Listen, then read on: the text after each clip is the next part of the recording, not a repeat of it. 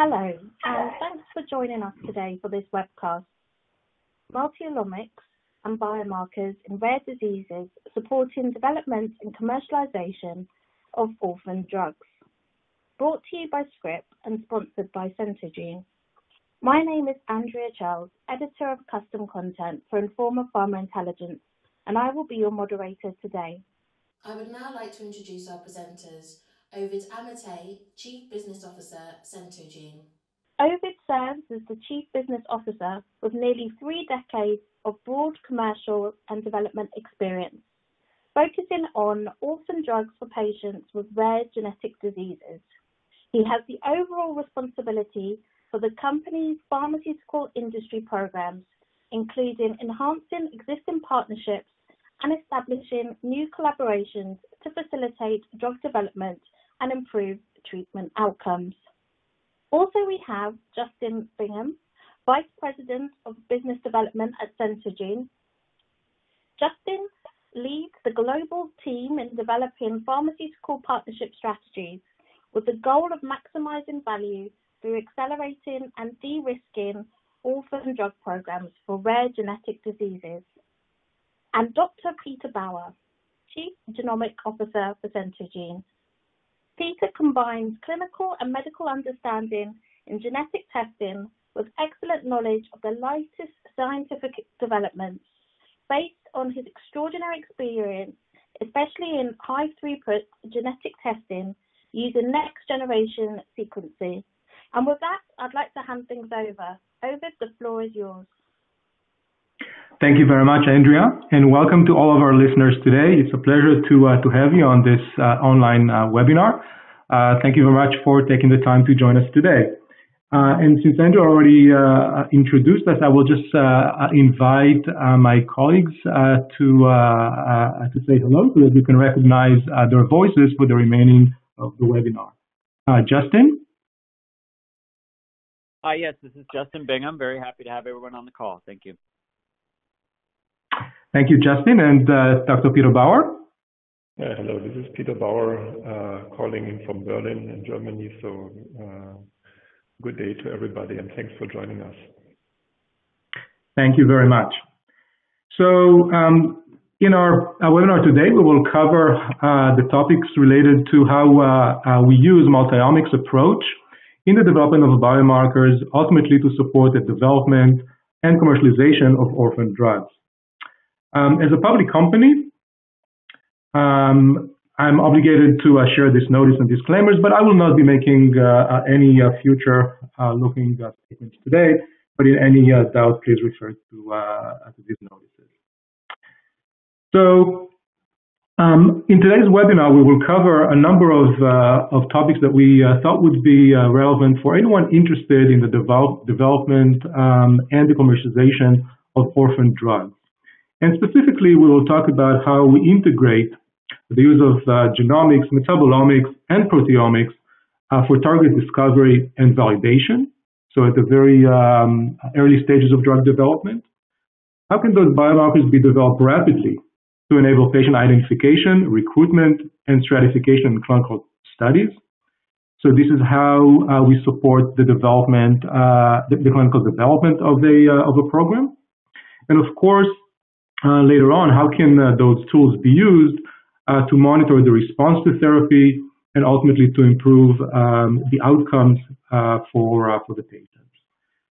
And of course, in a commercial setting, can those biomarkers be used in a way to address the high-risk population, to screen patients in an accurate and cost-effective way? So these are the topics that we will cover in today's webinar. Before we do that, I just wanted to provide a quick overview to CENTOGENE so that you know who it is that's behind this presentation. And on the right-hand corner, you can see our main offices and the lab facility based in Rostock in the northern part of Germany. For those of you who haven't been there, it's a beautiful location. And our building is uniquely designed in the form of the X chromosome, not only to remind us that the genetics is at the core of what we do, but also to be functionally useful to separate areas where we deal with patient samples from areas that do not.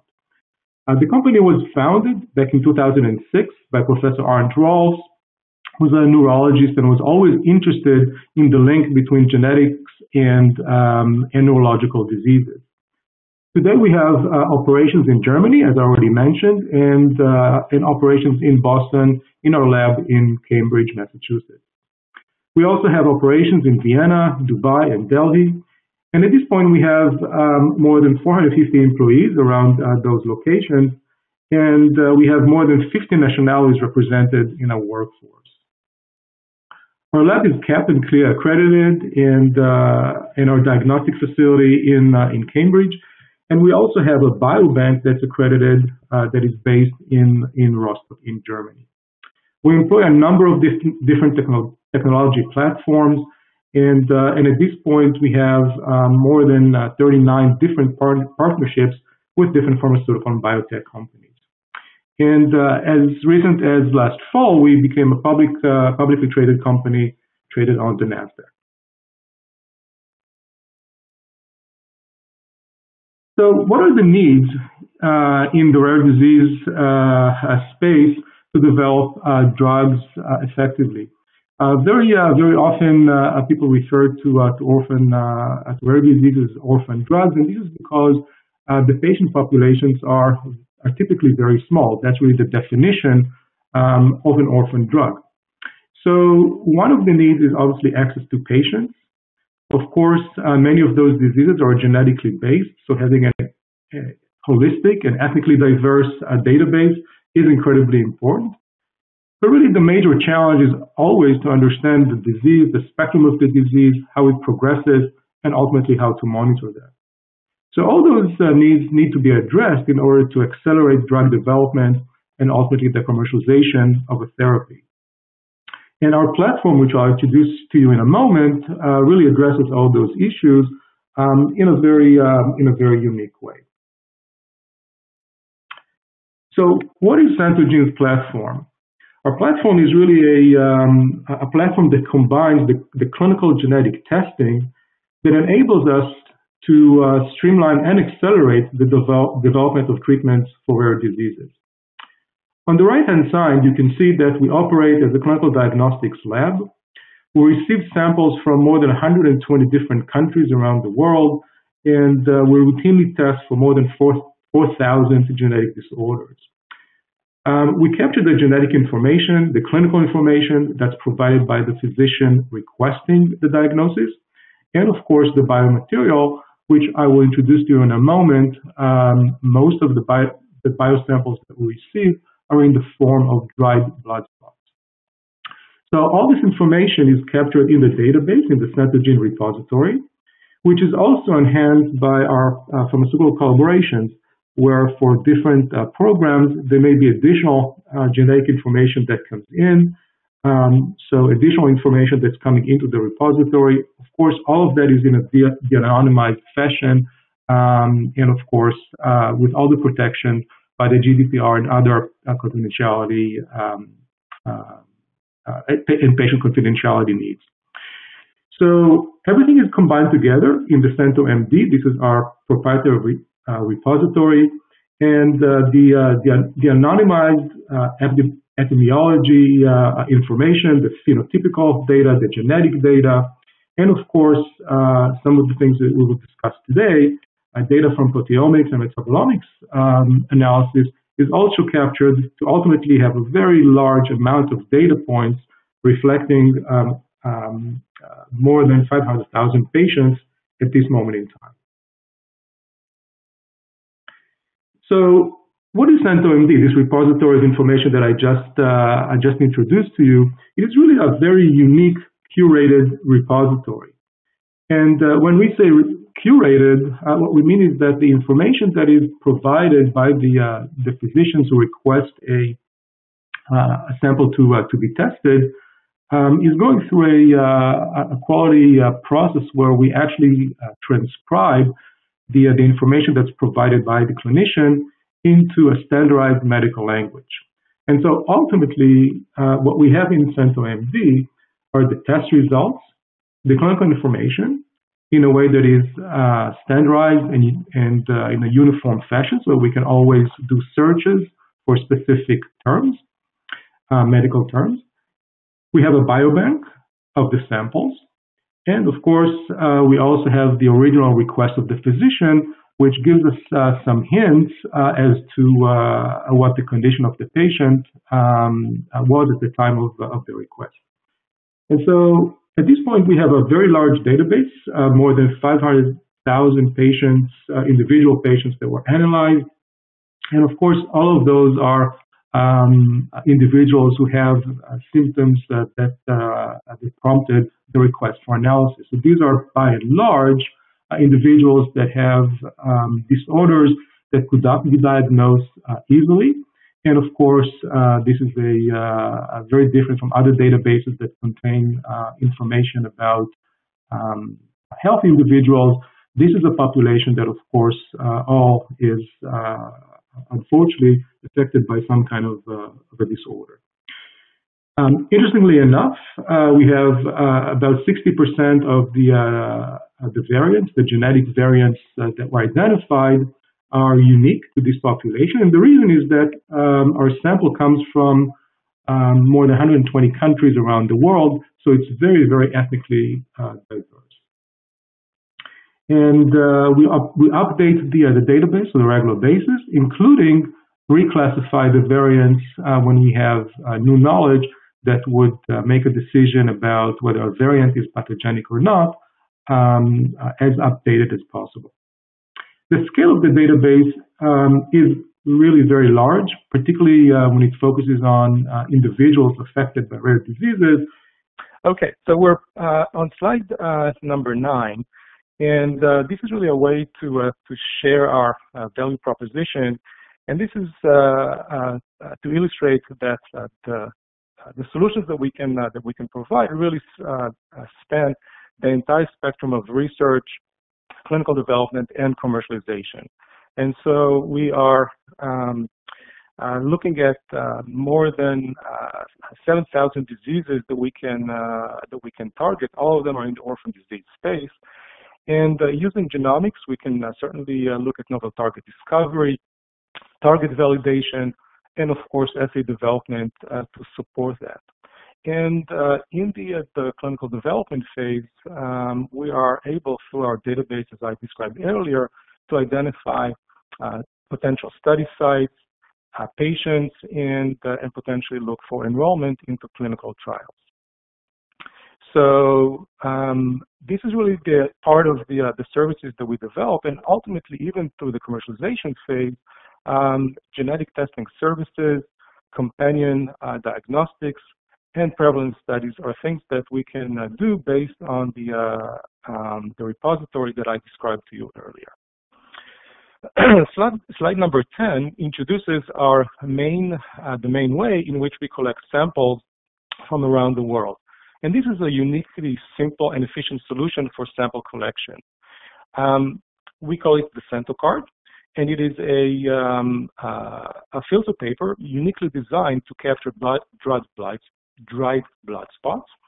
We only need less than 1 ml of blood to be put on the card, and then of course the blood dries in about 2 hours, and it can be shipped just using regular mail. This is not a biohazard, and we know that the dried blood spots are stable for at least 12 years, which is the longest that we've been able to test. The sample cards are available in multiple languages, with instructions on how to collect the sample. Each card has its own barcode, so it's easy to track the samples and make sure that they get to the right test that is needed. And of course, this is all accompanied by the patient's consent for not only the test itself, but for potential other tests or analysis based on the patient's consent. So all of that is really at the basis of our routine work, and this is now really ready to be used to identify, in addition to the genetic testing, also to identify potential biomarkers, as I mentioned, for the use in the process of drug development. What is a biomarker? The ideal characteristics of a biomarker in a rare disease would be a molecule that identifies the risk for a specific disease. We're looking for something that would assess the disease severity and help us understand how disease progresses. And ultimately, a biomarker that could guide us in how we use treatment.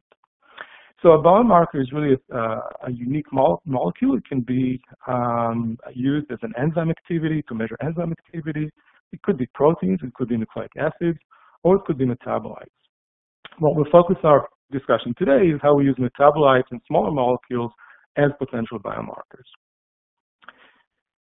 So our approach to biomarker discovery is really based on the fact that we receive those samples from around the world. These are all patients that were identified through our clinical testing services, and we use the CENTOGENE, the dry blood spots, as the source of material. And our approach is essentially, conceptually very simple, as illustrated on this slide, on slide 12. What we do is we take samples from patients who share the same genetic variant and the same phenotype. So this is the cohort that we'll be studying, and we're comparing that cohort with a larger cohort of individuals who may be affected by other disorders, but not that particular genetic disorder. And then we use primarily mass spectrometry as a way to analyze those samples and compare the patient's material from the control group. And so at this point, it's an aggregated analysis of all those individuals and comparing the two groups, really looking for the unique signatures of the patient population. Now, why is this approach working? Well, because we can standardize all of the materials that are received as dry blood spots. So that really provides a simple technological approach to analyzing those samples. We have developed a very specific workflow to make sure that all those studies are done in the same way, and we can start the discovery process almost immediately based on the biobanked consented samples that we already have. So that really reduces the time to start a discovery program by probably about a year and a half, which is usually the time that it takes to have the IRB approvals and collect samples. And since we have those samples in our biobank and they are consented for further analysis, we can start the discovery process right away. And of course, in this process, we can look for known biomarkers and test them in on this platform. But obviously, more importantly, we can look for novel biomarkers. And so that the way that we do that is we compare the cohorts, as I just described. Using artificial intelligence has really remarkably accelerated that process. In the past, the comparison between the cohorts was done manually, and now we do that with AI. And that means that studies that took us months to analyze before now really require only a few days. And that means that we can do many more discovery programs at any given moment in time. And Peter, is there anything that you wanted to add at this point about the biomarker discovery process? Yeah, I think Oved, what we really realized in the last months and years is that by speeding up the process and giving more precision to the selection of samples, we have learned that we can really have a differentiation not only on the type of disease, but going down from the genetic disorders to subphenotypes in disorders where, for example, the renal involvement in Fabry was caught by a biomarker, or we can have biomarkers that help us to predict mild and severe forms of disease of the very same genetic disorder, and by that, of course, have insights into not only the disease, but as well modifiers of disease, which is a great value beyond just a state biomarker like discussed so far. Great, thank you. So we'll transition now to use a particular biomarker that we wanted to share with you today as a case study. And this is really a biomarker that is used for Gaucher disease. And we'd like to examine how the use of biomarker really accelerates all those various steps along the drug development and commercialization spectrum, and use Gaucher disease as a way to illustrate that. So the first part, we'll look at how can a biomarker be developed rapidly to enable patient identification, recruitment, and stratification in clinical trials, and we'll look at Gaucher disease as a way to illustrate that. So for those of you who are not familiar with Gaucher disease, this is a genetic disease. It is defined as a storage disease. It is caused by a specific mutation in an enzyme. That enzyme typically breaks down a molecule to its fatty and sugar moieties. But in the case of Gaucher patients, they really cannot do that effectively. So there's a storage material that begins to accumulate, and that storage material is really responsible for the pathology of the disease. The challenges of Gaucher disease, which is a disease that has been studied for many years, and at this point has specific treatments, but the challenges are that it's a very heterogeneous disease. Genotype-phenotype correlations exist, but they're really not sufficient to predict the clinical course in many of the cases. On the right-hand side, you can actually see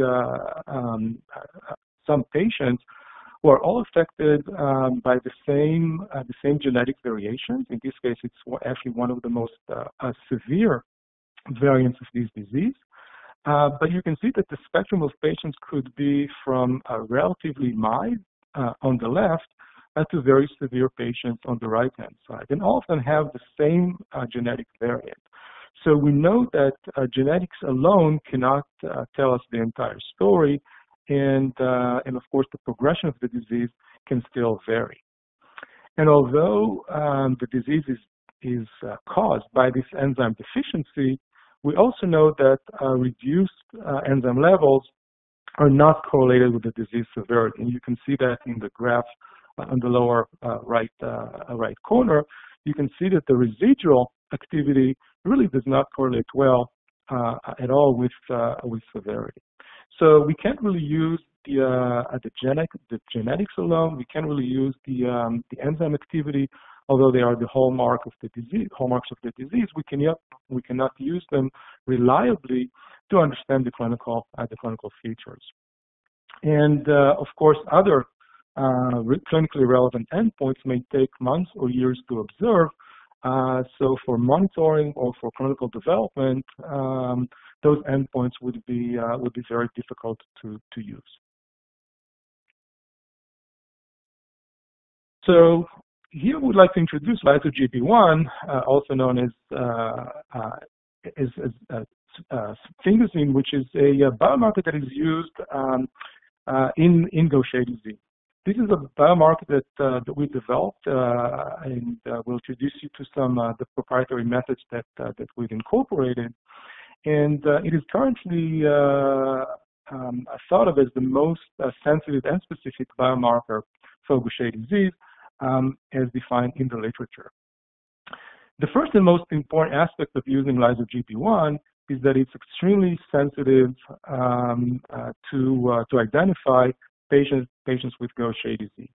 And so we know that the affected individuals have higher levels of lyso-Gb1, whereas carriers and healthy controls have lower levels of this biomarker.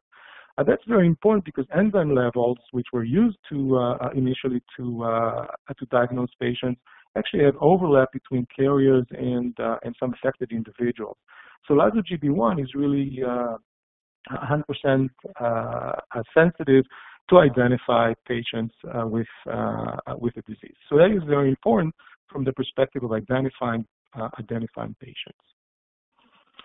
In addition to that, we can see that lyso-Gb1 could be really used very effectively to help us understand genetic variations and clinical in patients with clinical subtypes.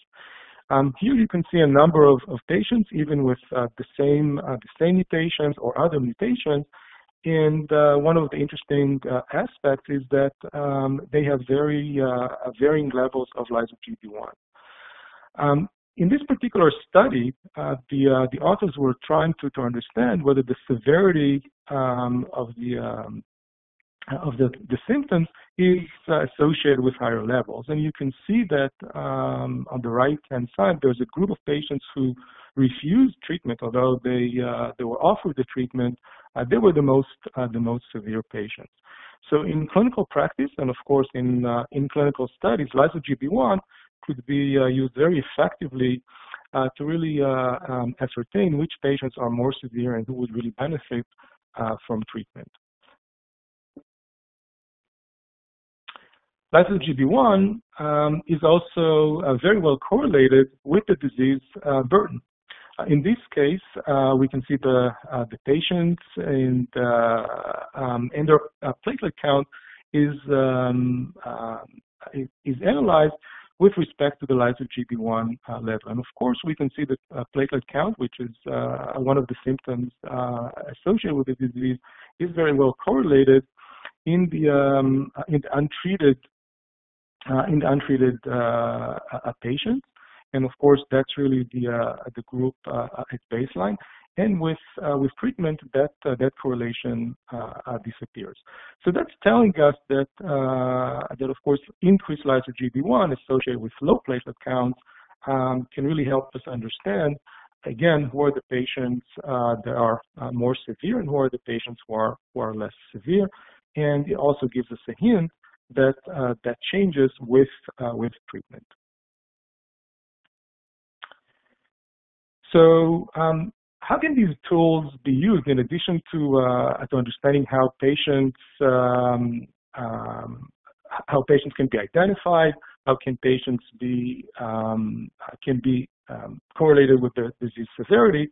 It is also very important to see how we can use a biomarker to monitor response to therapy and ultimately make sure that we can improve health and economic outcomes. So in this slide, you can see that the level of lyso-Gb1, the biomarker that is measured, in this case, again, all from the blood, that the lyso-Gb1 is actually correlated very nicely with treatment. And so on the left-hand side, you can see the overall effect of therapy. This is months on enzyme replacement therapy, measured in this case in months. So you can see that it goes for years.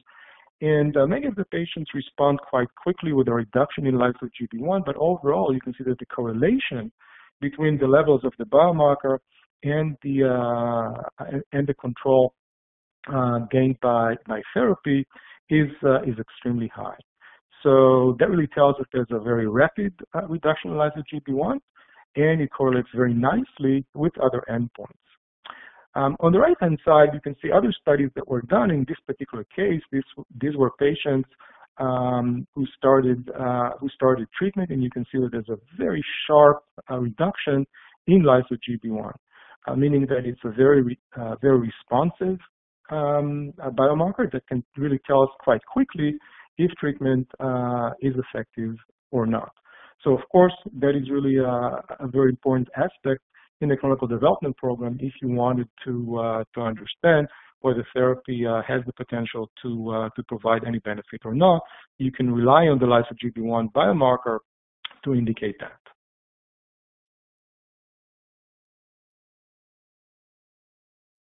But this is not only true for cohorts of patients. It actually really useful in the clinical setting to monitor individuals. In this case, you can see one patient. The red line shows you the level of the biomarker of lyso-Gb1, and the shaded area is the therapeutic window. This is the range in which we would like to see the patient maintain their lyso-Gb1 level. So this is a patient that's been followed every couple of weeks, and you can see that initially the biomarker level is in the right range. It's doing quite well. Then the patient had an elevation of the lyso-Gb1. You can see that it goes outside of the therapeutic window, and in this case, dose adjustment was made, which was followed by a reduction in the lyso-Gb1, so it's going in the right direction. Unfortunately, the patient developed one of the most debilitating aspects of the disease, which is a bone crisis, and this happened exactly when the lyso-Gb1 level, the biomarker level, was increasing. So now we know that the lyso-Gb1 biomarker can actually predict a change in the clinical condition. In this case, another dose adjustment was needed, and in fact, two dose adjustments were needed before finally the patient was under control again. So this is a very nice illustration how evidence-based treatment optimization can be done, and that of course is critical for market access and to gain the support of payers. As a reminder, those adjustments obviously have not only clinical consequences but also financial consequences. So making sure that evidence can really support increase or change in dose are going to be very appreciated by the payers.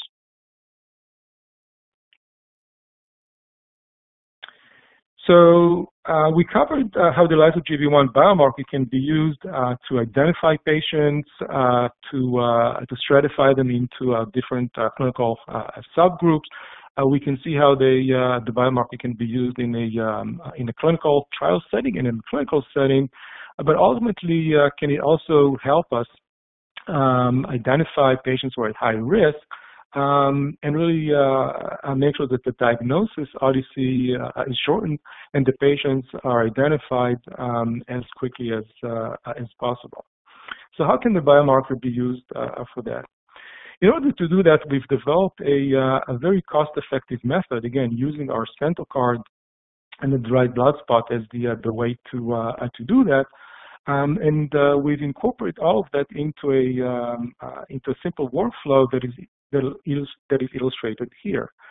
We collect the dried blood spot. It could also be an EDTA blood, but in any case, we put it on the dried blood spot, and we do both an enzymatic test, which can be measured directly from the CENTO card from the dried blood spot. We also do the control enzyme, and looking at the biomarker, in this case, lyso-Gb1. And all those cases that have normal levels of the enzyme and the biomarker would be reported as negative for, in this case, for Gaucher disease. However, if they are positive, and we see that there's an elevation of the biomarker and a reduced level of the enzyme, those cases will be suspected as pathogenic. And those samples will undergo the gene sequencing in order to ultimately validate that the patients are identified and diagnosed correctly based on both the genetics as well as the biomarker. Now, since the biomarker approach and the enzymatic approach use the dried blood spots and mass spectrometry, it is actually a much less costly process compared to testing all those samples for the genetics, which is still would be more expensive. So that really provides an extremely simple and cost-effective way for high-risk patients who are at a high-risk population to be screened for a particular disease, and in this case, using lyso-Gb1 for Gaucher disease. And of course, you can use that in a very large setting because of the ease of use, the simplicity of the method, and the reduced cost compared to genetic testing. So the last part that we wanted to cover with respect to lyso-Gb1 is now that we've seen how it can be used in drug development, clinical development, and ultimately in the commercial setting, we've actually went back and did more basic science work to understand the role of lyso-Gb1. And Peter, if you could now introduce how we're using this approach in the target discovery and validation process, and what have we learned about lyso-Gb1. Peter, please. So on slide 25, you can see that we've actually done interesting studies to understand the role, the pathophysiological role of lyso-Gb1 in Gaucher disease. And it looks like this glucose sphingosine actually causes, when it's administered to mice, in a study that we've conducted, lyso-Gb1 actually induces hematological and visceral changes in the mice. So you can see that their hemoglobin levels are going down, and this was very well correlated with the levels of lyso-Gb1. Okay, so I think what Oved said about lyso-Gb1 has another facet when we ask the question whether this marker is just a passenger of the pathophysiology or whether this marker is driving pathophysiology of the disease. And to understand this in more detail, we set up an experiment by injecting exactly this marker into mice, healthy mice, and we could see that these mice start to mimic features of Gaucher disease, which is anemia, shown here in the graph of the hemoglobin values in treated and untreated mice over 12 weeks, and as well the hematocrit. And we've seen as well that they develop a splenomegaly, which is not shown on the slide. However, this gives us some confidence that this biomarker is potentially more than just something to identify patients. It is something where we can study pathophysiology and use this marker elevated in patients to find molecules that modify the value of this marker. And so in the next step, we started developing preclinical models for Gaucher disease in this case, where we derived fibroblasts from patients, reprogrammed them into iPSCs, and then differentiated these iPSCs into macrophages, where the most part of the pathophysiology of Gaucher disease is happening. And we could see that not only we were able to generate patient-derived macrophages, but on top, we could see that these macrophages are active. They do phagocyte detriment of the cell culture media. I cannot show a movie here today, but this macrophage in the down pane really is active and endocytizing fragments of erythrocytes, which is a physiological function of macrophages. So we have a functional model with or without the genetic defect, which is a GBA homozygous missense variant.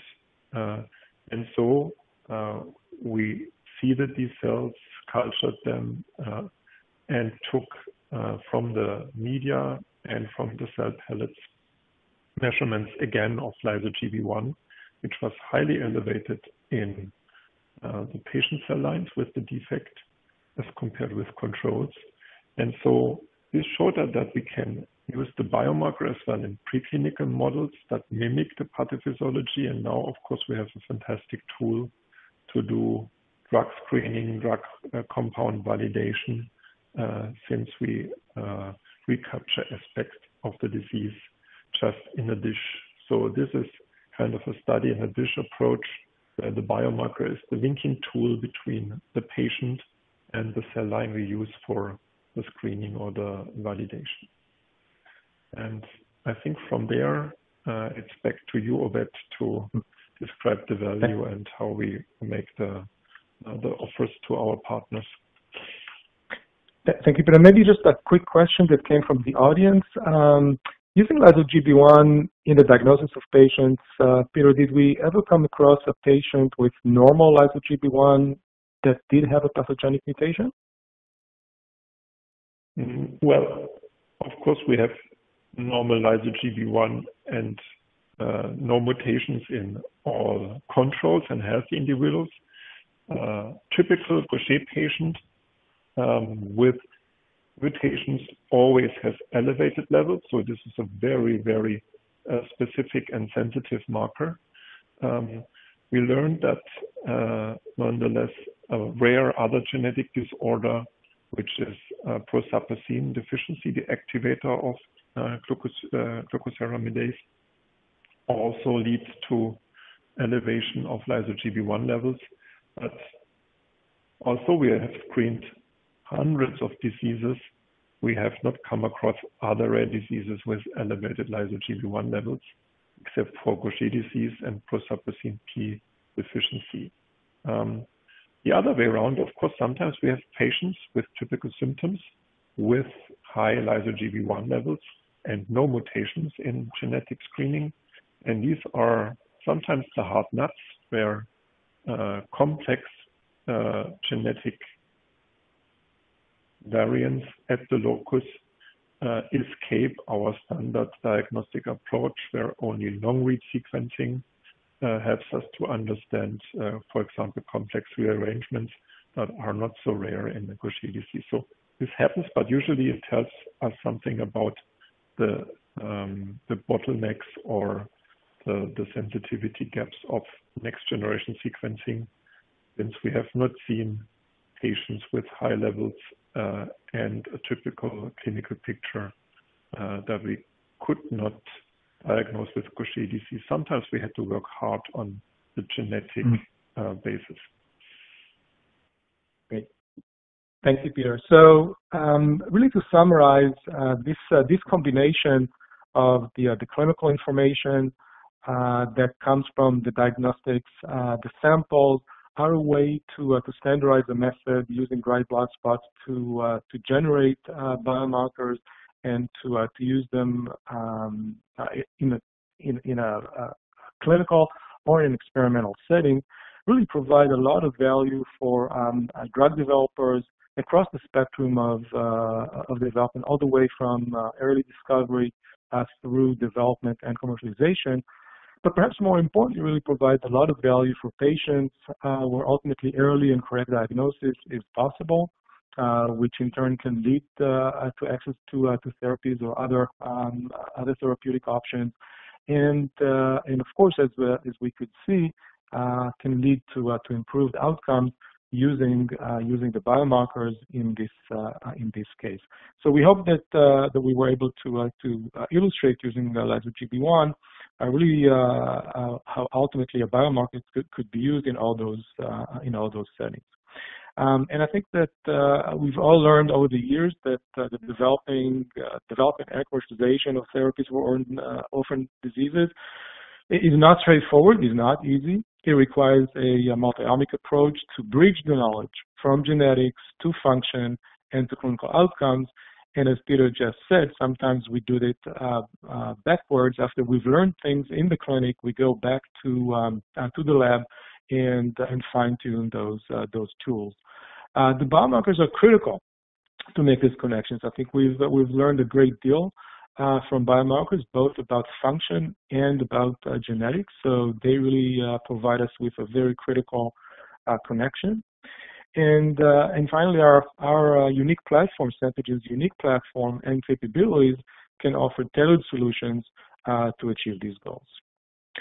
So thank you for the patience. And Justin, did we get any questions? Yes, thank you. A few of you have already submitted questions, so we're going to jump right in. The first question, can Multiomics approach improve the diagnostics of new patients? Okay, so Peter, I'll let you answer that. I'll just I think I should take sure. the question. Yeah, thank you. What we really use Multiomics for is in case like this one presented and recently published, we do genetic sequencing. This was a pneumatic type AB patient with a deficiency of acid sphingomyelinase, so a different disease from that we presented before. However, in this Sri Lankan family, variants that have not been described before have been found in the SMPD1 gene. Now, formally, you would say, well, this is a variant of uncertain significance because these missense alleles cannot be validated towards pathogenicity. With our biomarker and multi-omic approach, we were able to identify a molecule called lyso SM509, which is another derivative of the lysosomal pathways. And this molecule we knew is high in patients with sphingomyelinase deficiency. So as shown by more than 100 patients validated before this family hit our door in the diagnostic field. And with a high level of this biomarker of more than 5 nanogram per milliliter, we were able to say, well, we have functional proof that there is impairment of this enzymatic activity because the biomarker tells us this independent of the genetic result. And by that, we have been able to reclassify variants into likely pathogenic variants and thereby secure a diagnosis which would otherwise have stayed uncertain. Great. Thank you. Andrew, do we have time for more questions? Yes, we definitely do. What other biomarkers are you developing?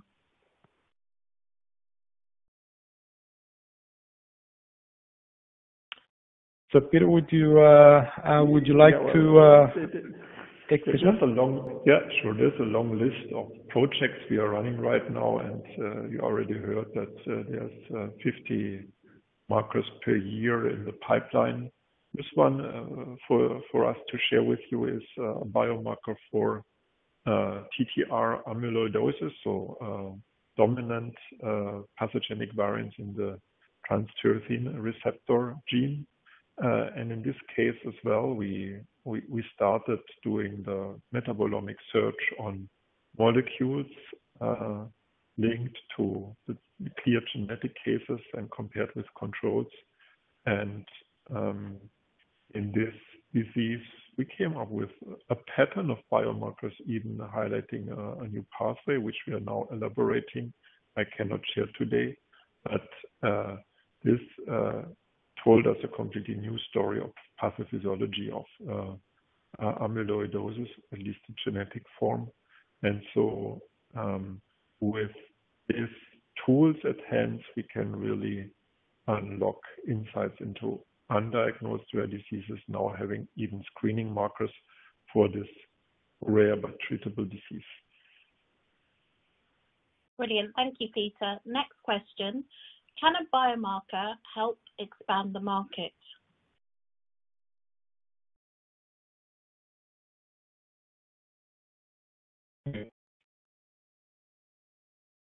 I think there's a very general answer to that. Sure, because if you would like to identify patients by genetic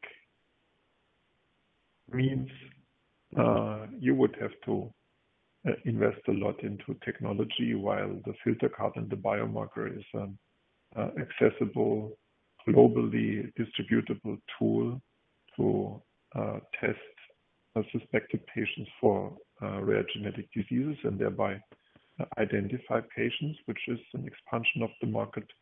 The other aspect illustrated here is as well that when we combine the clinical information and the clinical biomarker with screening of patient-derived cell lines, we can expand as well into the preclinical phase and give guidance to pharma partners where and how to develop compounds and targets with always the link back into the patient, where we have the primary source where it should then in the end hit the target.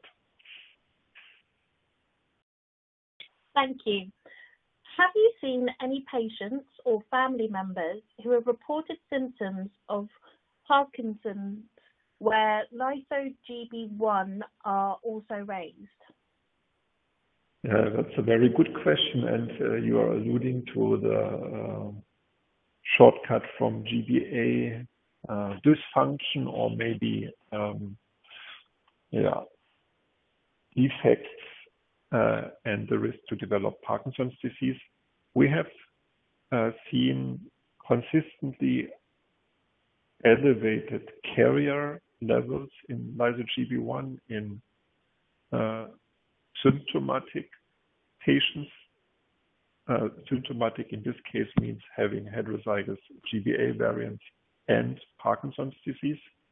However, although this is a trend, we don't have a really statistical evidence on that. In the data we've seen, we're just working on a publication for this cohort as well. So I think the data will be shared by mid of the year.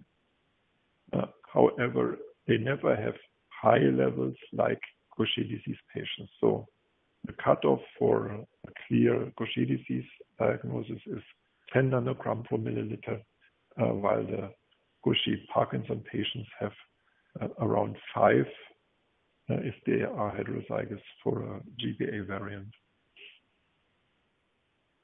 Thank you. And a few more questions for you. Can you speak to any specific partnerships in orphan drug development support?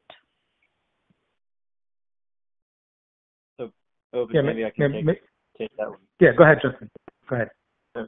So I think it's critical to understand, where CENTOGENE plays across the value chain within pharma. So, not only in the early stage target discovery, but also, accelerating clinical trials and enrollment, as well as the commercialization of products. And so we've now successfully put many partnerships in place, mainly focused around rare diseases, although some in other areas like Parkinson's disease. I can speak to a few, and these are publicly in the public domain. There is an early stage target discovery program where we're using the repository to identify potential new genetic targets across the board, and that is with a company called Pfizer, I'm sure you're all aware of. In the clinical space, we're working with a company called Denali Therapeutics to help accelerate the identification of patients with a specific mutation in Parkinson's disease called LRRK2. And not only identify those patients, but think of different ways to accelerate patient enrollment into Denali clinical studies. And so I'll leave you with those two examples.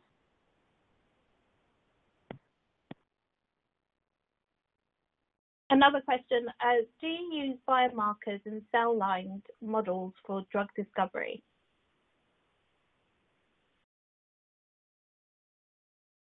I think this is really a powerful tool where directly not only the mutation of patients, but as well the genetic background, which is often the modifiers I talked about in the first part of the presentation, are modeled.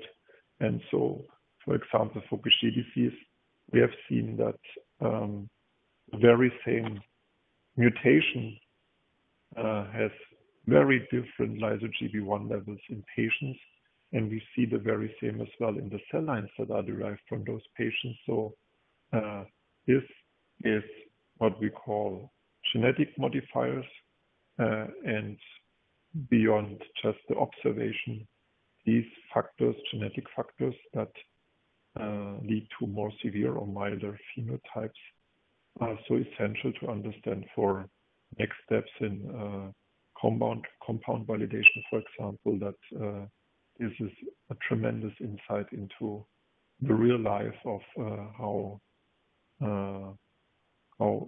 the genetic defects are understood and can as well be attacked or modified.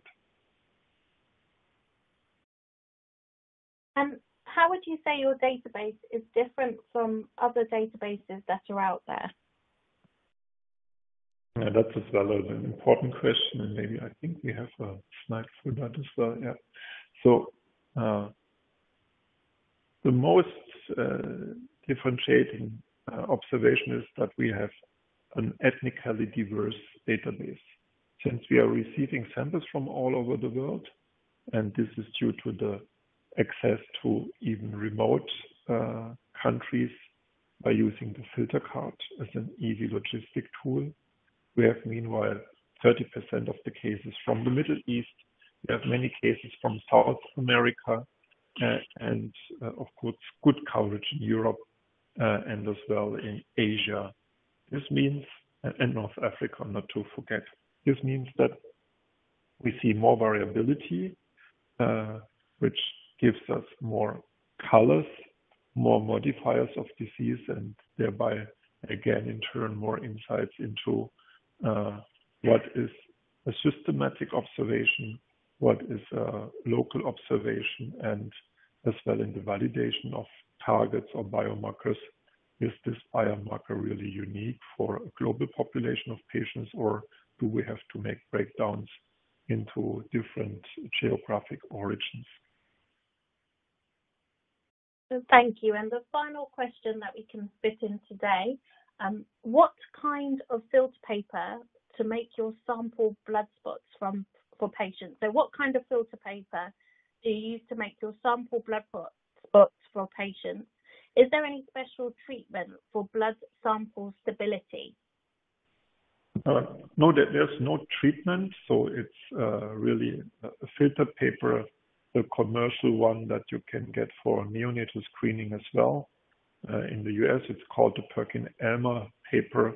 Also, it's produced by Alstrom, a huge filter paper factory. And so we use it and can have seen stability over years for our biosamples and no need to add any chemicals for preservation. Just let the blood dry immediately after it has been dropped on the paper. And then after 2 hours, the sample is stable for years without refrigeration. And it's really just a stupid piece of paper, but a beautiful one. Thank you. Well, I'm afraid we've run out of time. I'd like to thank our speakers, Oved Amitay, Justin Bingham, and Dr. Peter Bauer for that great presentation, and our sponsor, CENTOGENE, for making this event possible. On behalf of CENTOGENE and Informa Pharma Intelligence, have a productive remainder of the day. Thank you very much. Thank you. Thank you, everyone.